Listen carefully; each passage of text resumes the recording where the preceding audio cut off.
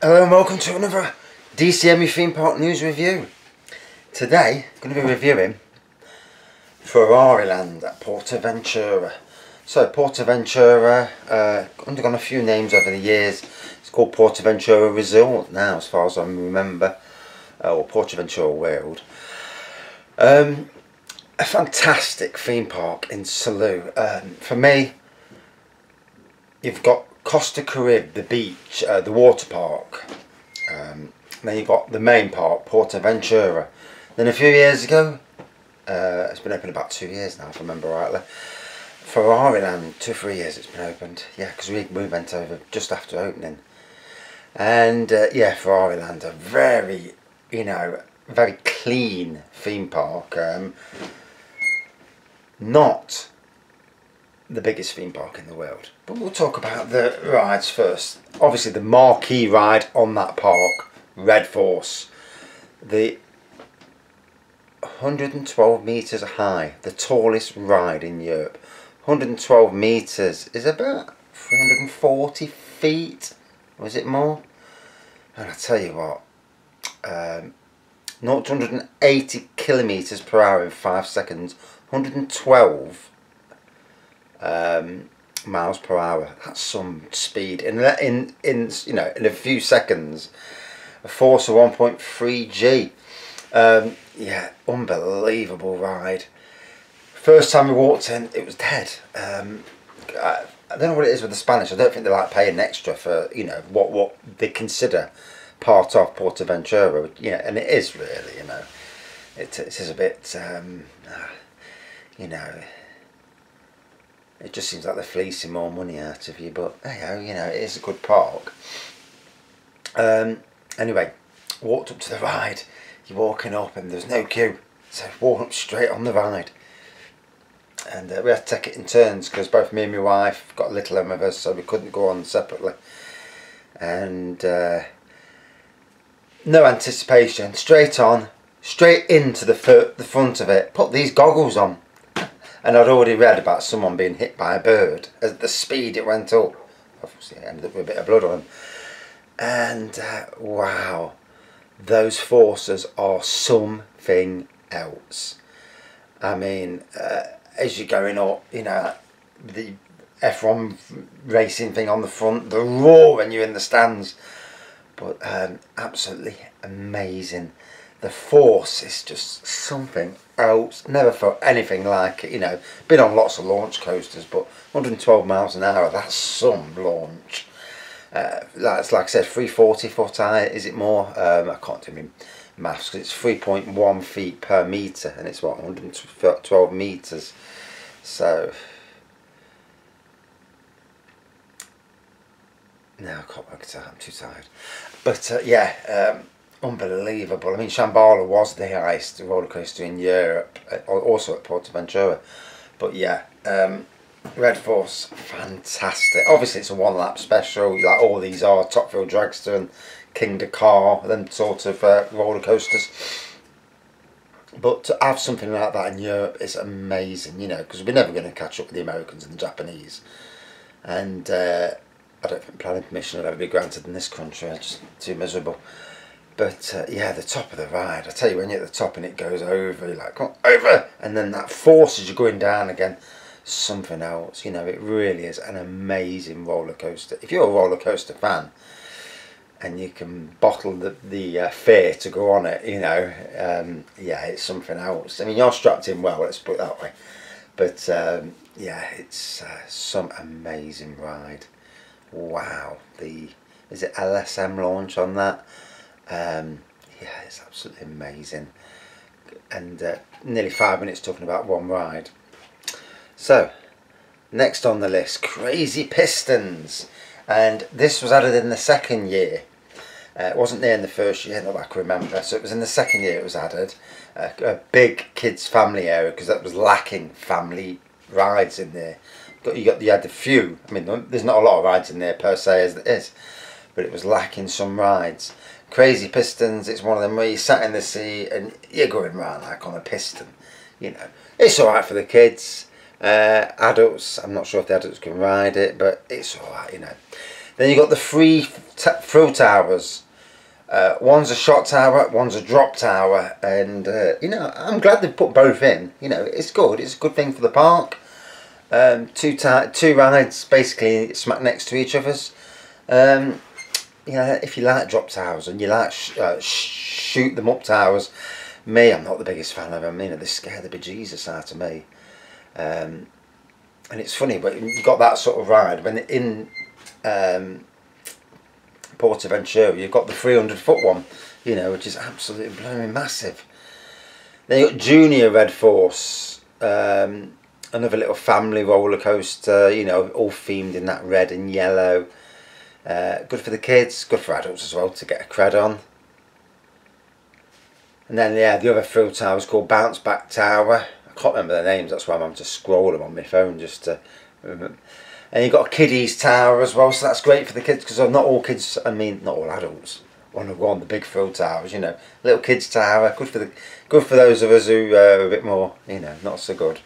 Then you've got Marinello Grand Race, and it's a 570-metre track. You drive in, and I actually had my camera out and was filming my little one in the next cart, and I turned around to him. It's racing time, and yeah, it's a bit like the one at Walt Disney World. You know, the little the driving one, but they're motorised. I can't remember if these were electric or not when I went, but a great addition to the park. Queues are a bit long. But yeah, another great addition, and it runs a lot better than the one at Flamingo Land.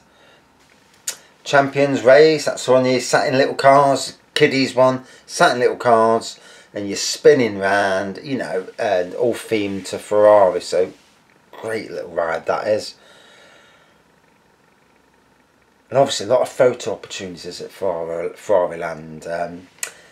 You know, I'll talk about some more of them, but there are places where there's like a museum where you can go in and it's all the cars there, and you're there, you know, get your photo with them. And we got our little and sat in one, and we got his photo. What did we pay for that? I think we paid for that. Pricey bleeders. Flying Race, another kiddies one, you know, you're not going up in a plane. Now there's two experience rides on this. One similar to, oh, why is it you're doing a review and you can't remember? One's called Racing Legends, a journey through time with Ferrari, and you're racing in different Ferrari engines, you know, from all different versions, you know, in time. And that's it. So the one before, for Racing Legends, it's okay, but it's the weaker of the two of those simulation rides. Both worth doing, but Racing Legends made me and my wife a bit queasy afterwards. So you sat in the car's rocking, and you've got the cinema screen in front of you, and then you're changing from one type of car to another. Obviously you're not, but the car that, you know, you're basically following is. And you've got Flying Dreams, and it's similar to Soaring, that's the one. Come out in the end, at Walt Disney World. And obviously Soaring now, you had the one where it was in Disneyland and all across America, and that's across the world. And I think Disney Sea are getting an Hong Kong version, which would be great to see at Disney World and, you know, Disneyland.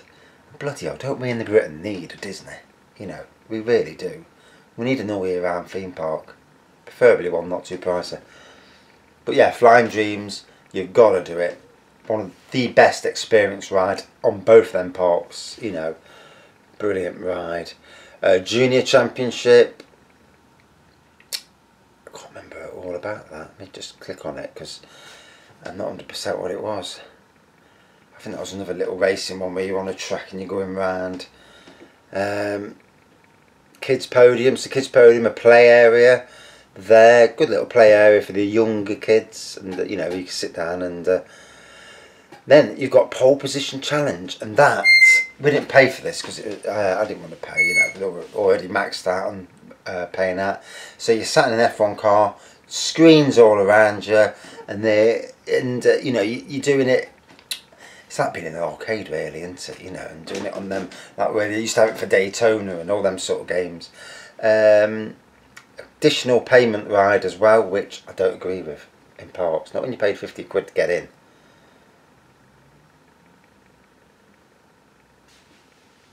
So they got pit stop record as well, and that shows you in the real pit stop area, and it says here show off your skills. I didn't go on that, so I can't comment on that. The food, some nice food areas in Ferrari Land. Very clean throughout. It was immensely clean, and dare I say it, not very busy at all when we went. And we went. When did we go? Oh, can't remember when there. But yeah, wasn't that busy at all really. It was fantastically hot, I know that. But yeah, pros for the park. Red Force, you know, brilliant, unbelievably good roller coaster. For me, kiddies area, I think the kiddies area is actually sufficient now, but I think the park needs one or two more marquee rides.